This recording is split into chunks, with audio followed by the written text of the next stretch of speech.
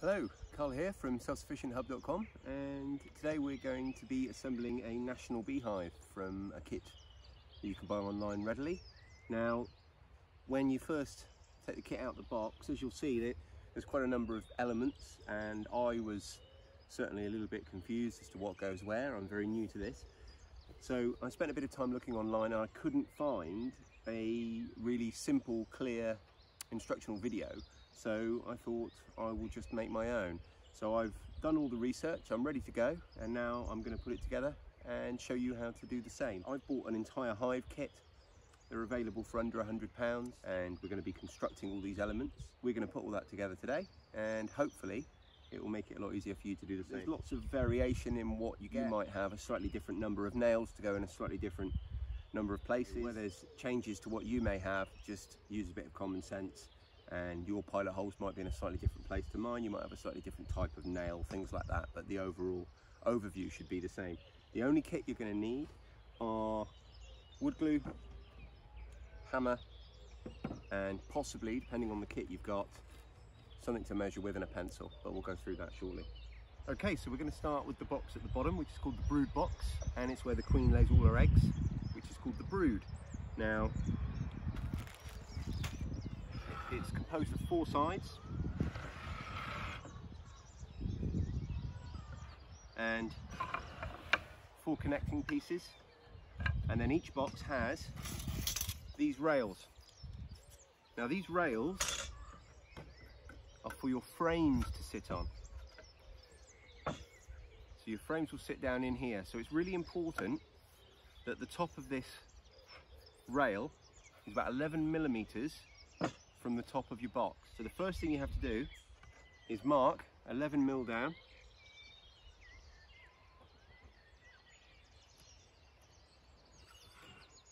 right next to the groove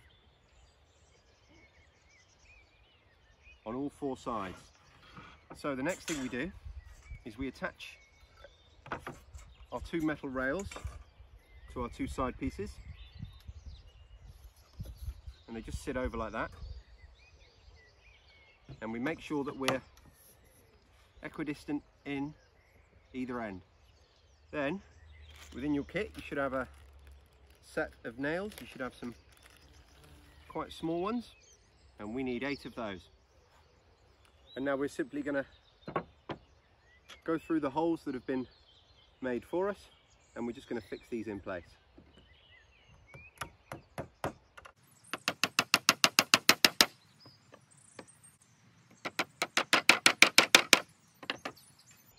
So there we go, our 2 sides with the rails fitted. The next thing we're going to do is we're going to fit our sides to the front and back, and we're going to do so ensuring that the top of our metal runner there lines up with the pencil mark we made earlier of 11mm from the top.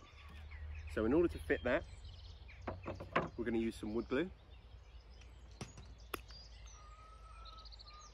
And we're just going to put a small bead of wood glue down the groove on either side, and then pop our other pieces in, again taking care to make sure that our rail lines up with the mark we made, which is 11mm from the top, and that's both sides in place. Now I'm going to turn it the other way up, taking care to hold it all in place so that nothing moves. And we've got 2 pre-drilled holes either side.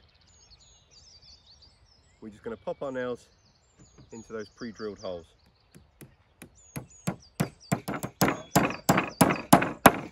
Then the next thing is we're going to repeat the step with the other end. So we turn it back over, add our wood glue,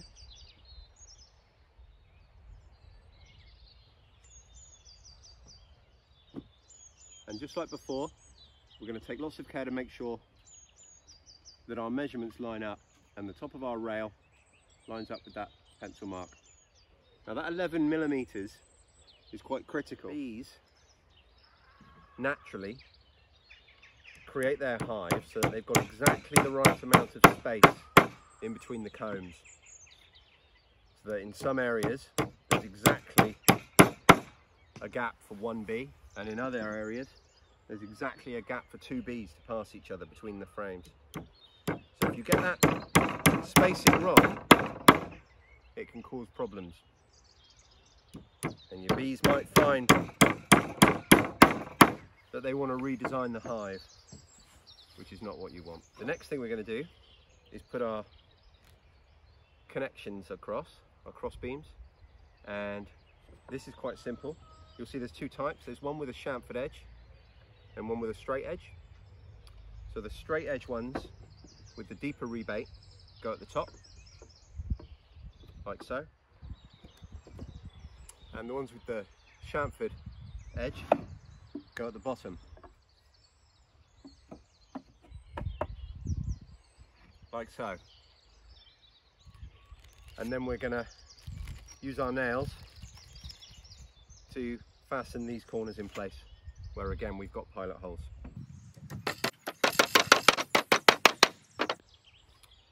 So there we go. That's our brood box complete.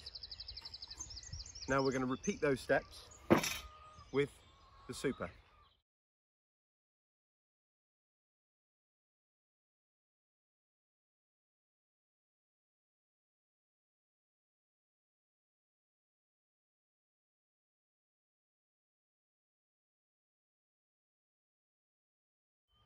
So there you go, that's most of the construction complete really. A lot of the other pieces come pre-assembled, but here we have our super. So this is where the honey will be stored, and then below that, our brood box. This is where the queen lives and does her work. So each of these rails holds frames, and within those frames you have your honeycomb. So these 2 make up the base of your hive. So you'll see here there are 3 sides, and this side's open. That's where your bees go in and out. And then in the back there's a slot. Sorry, I got the wrong one. The one with the hole in is for the roof. There's a slot that this slides into. Now the purpose of this is basically varroa mite control. Varroa mite is a parasite and it's everywhere. The current understanding is that basically if you have bees, you have varroa mite. So we can't eradicate them, it just can't be done. They're everywhere. So we have to mitigate against them. And this is one of the ways we do it, so that our bees can't fall down through here, but the mites, when they fall off the bees, they go down through here and they can't then get back onto another bee. And then every so often you empty it out, and you can also manage how many you have and monitor your colony that way. So that's your base.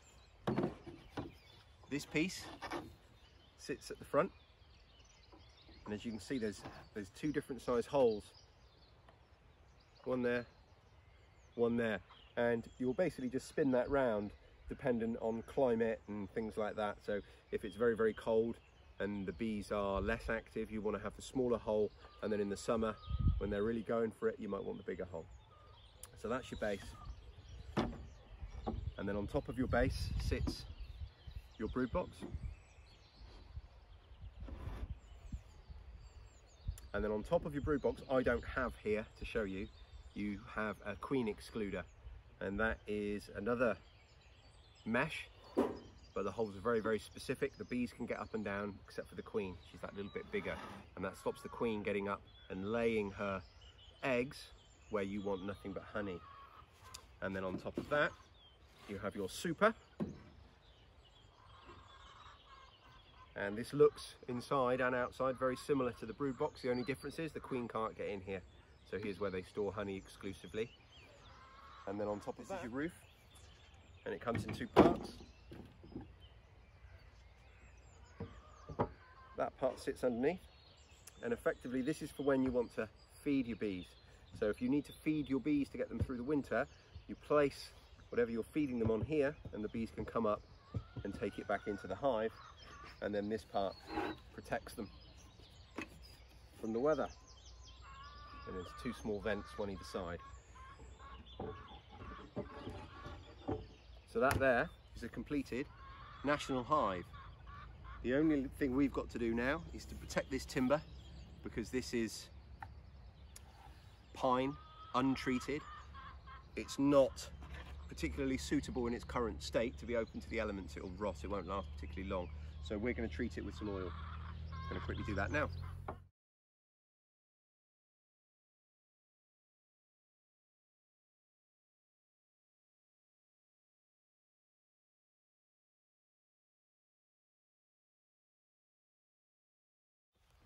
So there you go, one national beehive ready to go to work. As always, if you find these videos valuable, there's several ways you can support us. The easiest ones are to like it, subscribe to our channel and leave a comment down below.